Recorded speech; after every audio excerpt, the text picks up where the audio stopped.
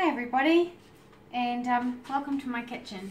Now, I promised that I would post some recipe videos, and so what I'm going to do for you, I thought no better time than the present. I've got to cook dinner tonight, so why not make something that you guys can have over the weekend before you start your detox.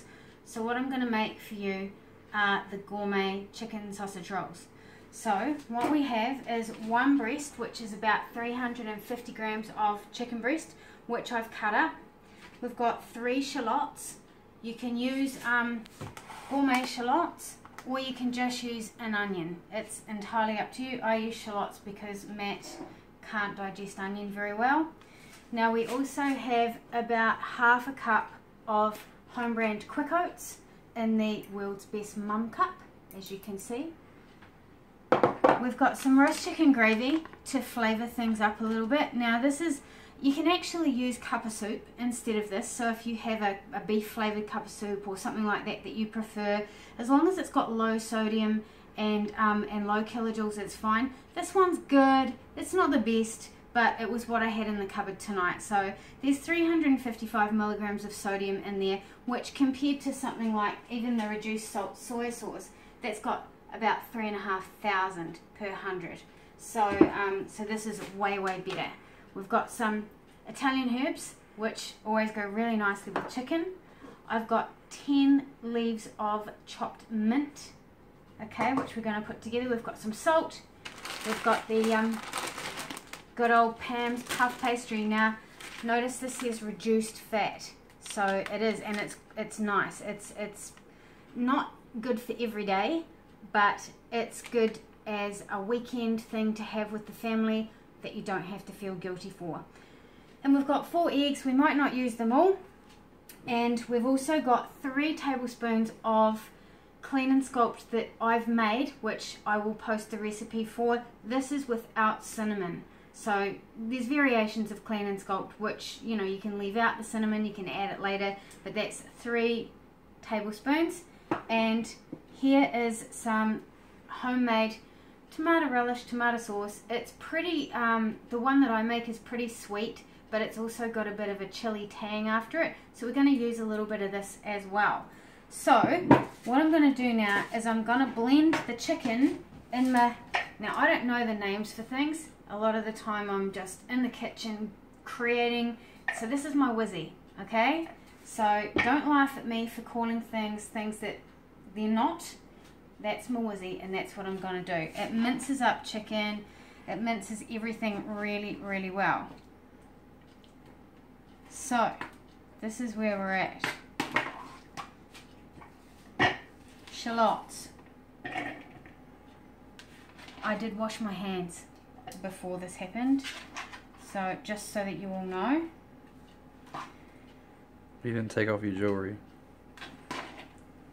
I'll take off my jewellery now. I wanted to show off my beautiful rings.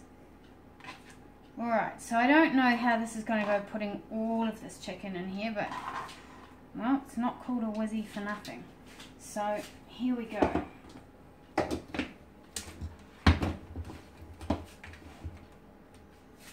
Helps to turn things on at the wall.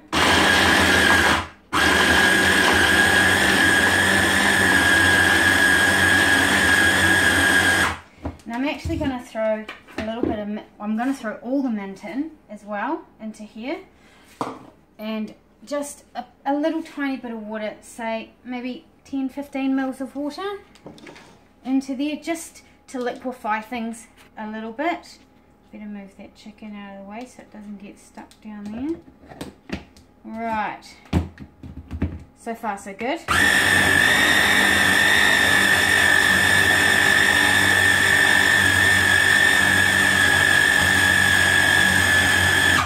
Alright, that should be really nice and blended now. So what I'm going to do is I'm going to take the chicken out, being really careful not to cut my fingers on that blade. And I'm going to put the chicken mince, and there's no big chunks in here at all, and it smells beautiful already. It smells really nice. Now I hate having sticky hands and dirty things on the bench, so what I'm going to do is wash my hands And you'll see me do this a lot because I wash my hands a lot while I'm cooking. So just get that out of the way. I'm going to take my rings off now. Thank you, Matt. I'll get this out of the way as well. Alright, so now you're left with chicken mince, okay? Now what we're going to do with the chicken mince is we're going to flavour it up. So the first thing that goes in is your clean and sculpt, okay? Now the clean and sculpt's full of brewer's yeast, flaxseed meal. It's got some almonds in it. It's got a lot of really nice bits and pieces in it for fibre. And fibre is essential in your diet for helping you to transport sugar a little bit more slowly so you don't break your sugars down too fast. Because when you're breaking sugar down too fast in your body and it can't cope, it turns it to fat. Okay, it helps keep things in your digestive system running along nice and smoothly as well. So, fibre, you need fibre. And look, I know everybody went on this juice bars and bought juices a while ago. Juices are fantastic, but what they do is they remove the fibre that you need to break down that sugar.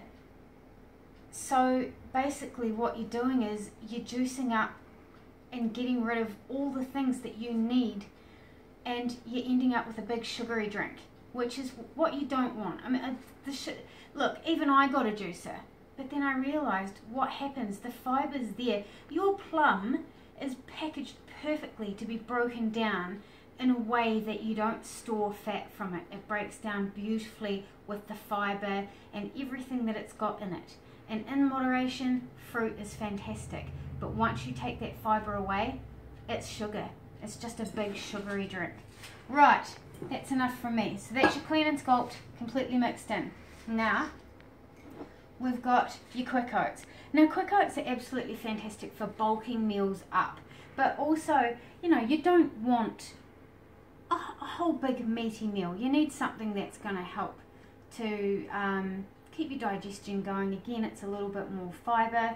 So I'm going to start by just putting in half a cup, so a quarter of a cup going in first, okay? World's best mum cup.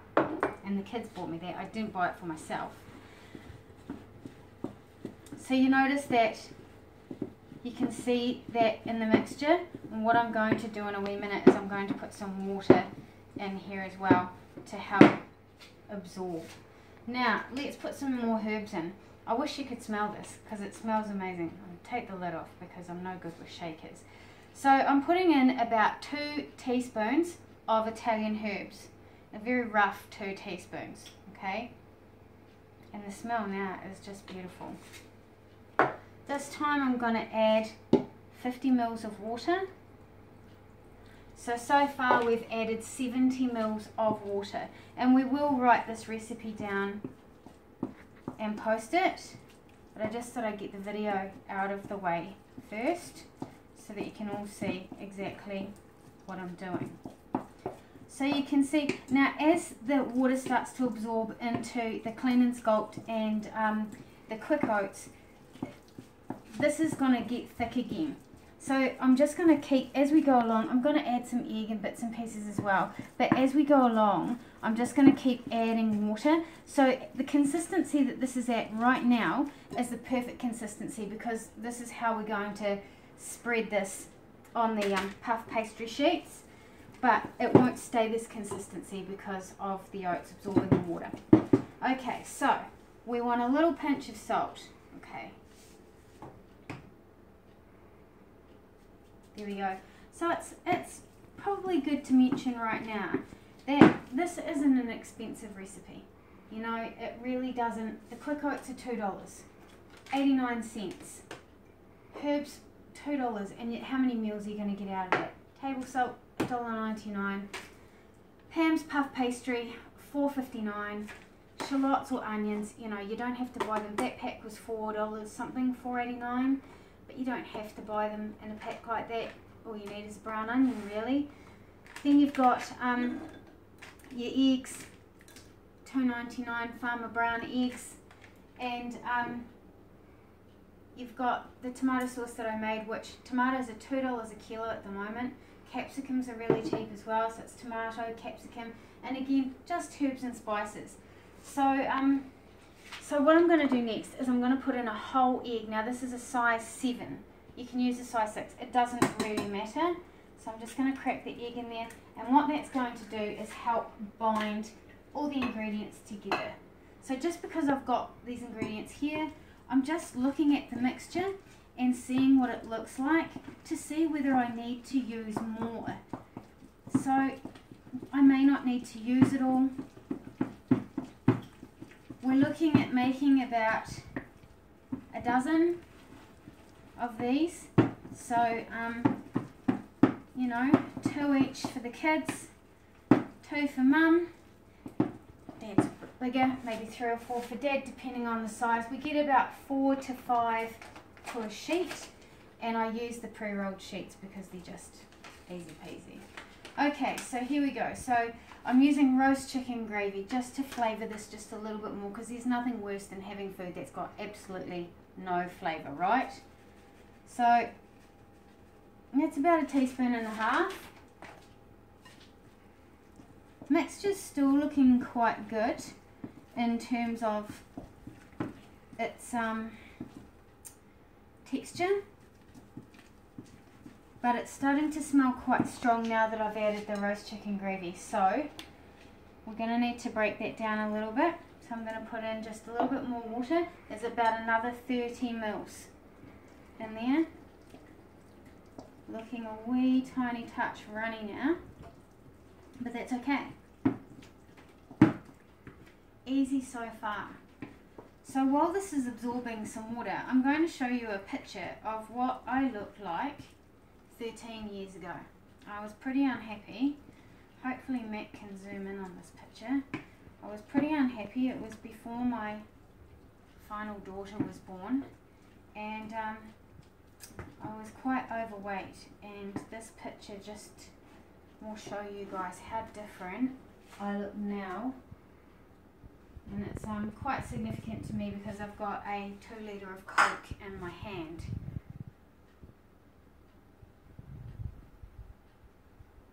That's me 13 or 14 years ago. Pretty miserable. I don't normally share this kind of information with people, but I figure that, you know, this is about all of us. Look back at your pictures. You know, my kids brought that picture down to me the other night when I was feeling really bad, and they said, "Mum, look how far you've come. You've come so far. Look at these pictures and how hideous you were." I wasn't expecting them to say that, but that's what they did say. Actually, Nikita wrote me a note. Okay, so as you can see, the packet's open. I've made these before. So here we go. So now all we really need to do, I'm just going to get a fresh board out of the cupboard. So here we go. This is what happens next. Separate your sheet. Harder than it looks. You don't need to roll these out any more than what they're already rolled out, okay? They don't need to be perfect. Open up your homemade relish or tomato sauce. For you guys for the weekend, just use Cerebus or something like that. Spoon. 1 spoonful in the center. Spread it. Now this just gives a really nice tang. My food's always full of flavour, but do you know there's no sugar in this at all. This has been sweetened with apples, so it's actually really, really healthy, and I love it. I love it because it's got tons of flavour, and it's got absolutely not a scrap of sugar in it at all. So here's what happens now with this chicken mixture. You can see it's thickened up a little bit again. It smells absolutely amazing. Don't use the same spoon and dip it back in there. Close the lid on that. So that's 1 spoonful. Okay, mine's pretty thin, so you could maybe try 1.5 tablespoons. So 2 tablespoons in here so far, and we're just spreading this out over here. I know you all know how to make sausage rolls and what they look like, but remember these are gourmet sausage rolls. So, and they are super tasty. These lasted about 5 minutes last Saturday night when I came up with the recipe. The kitchen really is my domain. I love being in the kitchen. Usually I'm in the kitchen with a glass of wine creating my recipes, but I figured I'd better not have the glass of wine tonight, just to show you ladies I'm committed to the detox. What I'm doing here is I'm just cracking an egg into here so that I can baste the top of the sausage roll. Getting in a wee mix for the pork. Pretty simple. Got some sesame seeds to pop on the top. All we're going to do now is roll this baby up. Oh, look at that. Now, I'm just going to pop a little bit of egg on the top edge here and the side edge here, just to make sure that this baby doesn't burst open. Okay. Yum. Now flip it over. Not too much egg, but a little bit, you know. Look at that. And everything looks better with sesame seeds on top. Everything. So sprinkle a few. That didn't go so well for me, did it? Sprinkle a few sesame seeds on top. You don't want too many, but make it look nice. Once this cooks, a lot of that will come off anyway. Now, we want to cut this into probably 4 or 5 pieces. These are my fancy knives that I bought the other day. I just love them. Can you guys see? Might be easy with this one. They've got a really cool design on them. Really, like, it's probably the flashiest thing I've got in my kitchen, except for my husband. Okay, so we've got 4. This mixture is going to make probably another 3 pastry sheets. So what I'm going to do is I'm going to sign off for a minute now, and then I'm going to come back to you when these are fully cooked and ready to go. But remember, I will be posting the ingredients list and the recipe along with this video in the next day or so. Okay, so we're back, and here's the finished product. Now there's a few things that I forgot to mention to you guys. My oven was on 210 on fan bake, and these took approximately 15 to 17 minutes to bake. There's a nice salad. This is a meal that that I'd expect Matt to eat. I had some leftover ingredients because I only had 2 pastry sheets, so I made some little chicken meat muffins, which, you know, they're pretty handy. You can cut them up, pop them in a sandwich, you know, you can do lots of things with them, or you can just eat them on their own with a little bit of sauce. So here we go, everybody. This is our first recipe video that we've done, and I'm pretty happy with the results. The gourmet sausage rolls look amazing. Matt's super hungry. He's done so well not to eat everything. So I'm going to sign off now, and we'll post another video in a day or so. Good night, everyone.